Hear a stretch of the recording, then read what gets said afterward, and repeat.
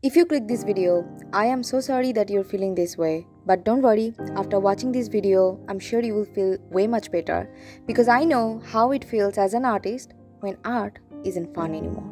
Before I start this video, a small disclaimer. All the things I'm going to talk about today are based on my own experience. 6 reasons why you might think art isn't fun anymore, with a special bonus at the end of this video which you have to listen.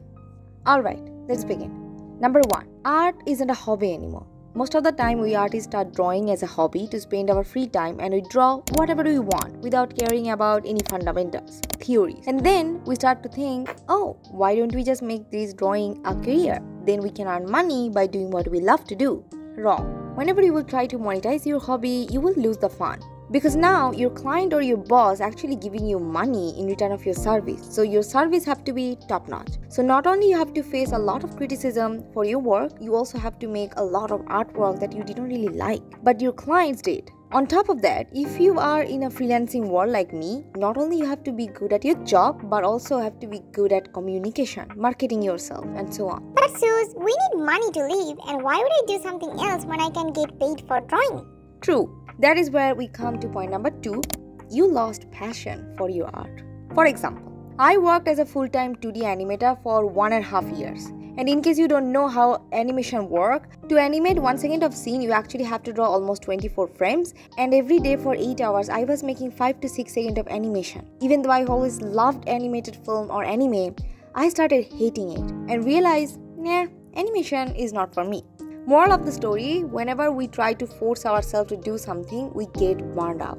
It doesn't have to be only about career. Maybe you are still a hobby artist and you are trying to build a social media community. Stop putting pressure on yourself. Art is a creative work. You cannot force your creativity. You have to give time and patience to be more creative. This is why artists are most of the time really bad at 9-to-5 job. But Suze, I cannot just quit my job. Remember, I need money and this is my dream job. Well then, maybe you don't have any goals.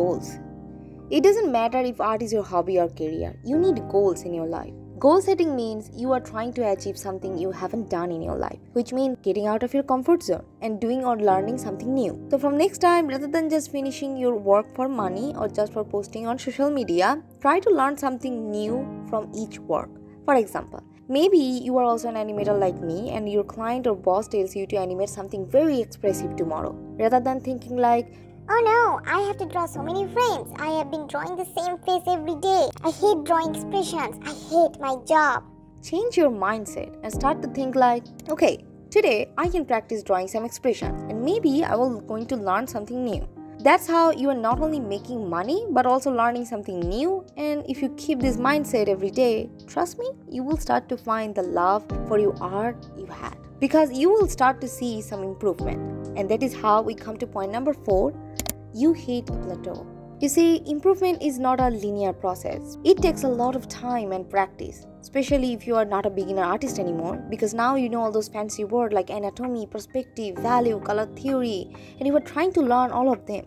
And whenever you are looking at your work now, you will start to see so many mistakes. That eyes are out of perspective, that hands have some extra muscles.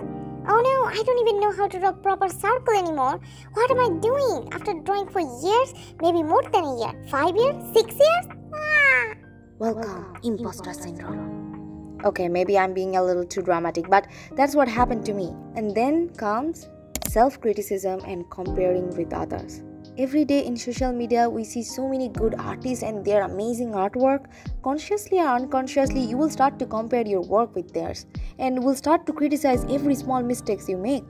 And to be honest, it's pretty normal behavior and it can help you improve your art.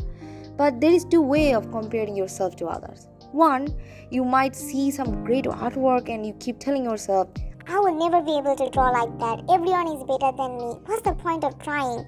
Etc. etc. And you give up. Or you can tell yourself, I love the way she draws eyes. I want to try that too. Or one day I will be able to paint something like this or better than this. Also, remember the point number 3? Maybe you set a goal for yourself. This month, you are going to learn how to draw eyes like them or paint hair like them. That way, rather than feeling down, you will actually feel much more motivated to work harder. I don't recommend quitting social media or restricting yourself from seeing better art because we artists get inspiration or ideas from everywhere. So you have to be open to receive next great idea. Also, doom scrolling on Pinterest or Instagram is not good either. And I know how hard it is to put down your phone and actually create something your own. Number 6, enjoy the process. I don't think there is anything to explain on this point, because if you are not enjoying the working process anymore, no matter what you do, you will never find the fun of art. If you're bored working for someone else or on someone else's project, why don't you get your own project? It doesn't have to be the next great animated film or the next best webcomic. It can just be a single illustration or a 3 to 4 illustration series. Get a project and work on it on your free time. And finally, the bonus point. Take care of your health. If you're struggling with your health, you will never find fun on anything. I think this is a topic least talked about in the art community. Every artist always say, practice, practice, practice, work hard, draw every day, be consistent, hustle, hustle, hustle. But nobody ever talked about how to take care of yourself. Your body and mind should be the most important things in your life, more than money, fame, followers. Last 2 to 3 months, I have struggled so much with my cervical spine and my working hand. I had to quit my job. I almost thought I have to give up my career. I tried everything, doctors, different medical treatments, physiotherapy. Nothing helps until I start doing yoga and stretches every day. I made it a habit. Take breaks every 30 minutes. Drink a lot of water. Go for a walk. These all are free and not only good for your physical health but also your mental health. Going to gym or for a walk actually distract me from all the worries I have for my career, and afterward I feel fresh to keep working. So start to take care of yourself. Well, that's it for today. I hope this video helped you. If you have any tips for me, please comment below. Thank you so much for watching until the end, and I will see you in the next video. Bye.